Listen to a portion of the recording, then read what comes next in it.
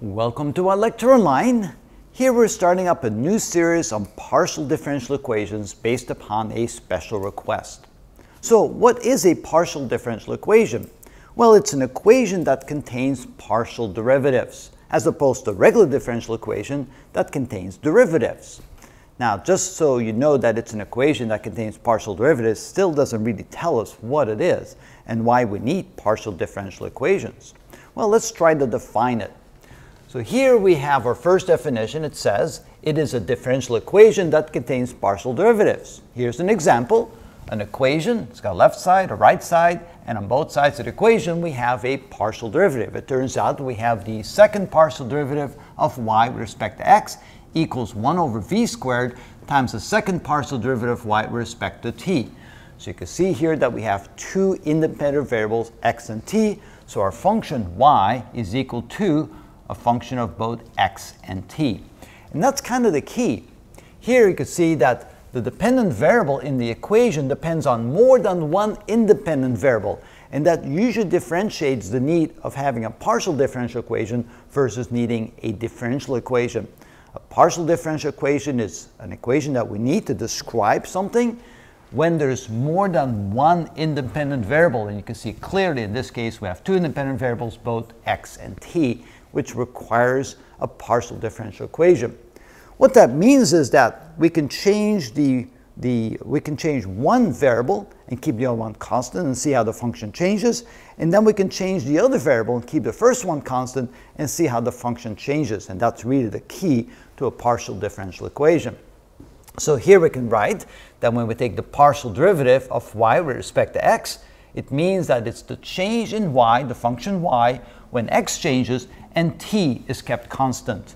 And also we can say that the partial derivative of y with respect to t is the change in y when t changes and x is kept constant. And so that again describes what a partial differential equation is. Now let me illustrate it graphically here. So what we have here is we have a wave equation in one dimension, in the dimension x, and it also depends on t. So what that means is that the height away from the x-axis, called y, depends on both the variable x and the variable t. Now here it says it's a times the sine of kx minus omega t. A is the amplitude of the wave, k is the wave number, or the wave number, which is 2 pi over lambda, and omega is the angular frequency, which is 2 pi times the frequency. So now what we're going to do is imagine we have this wave here, and right here we're taking the initial height y sub I. That's the height right here at the crest at a moment in time.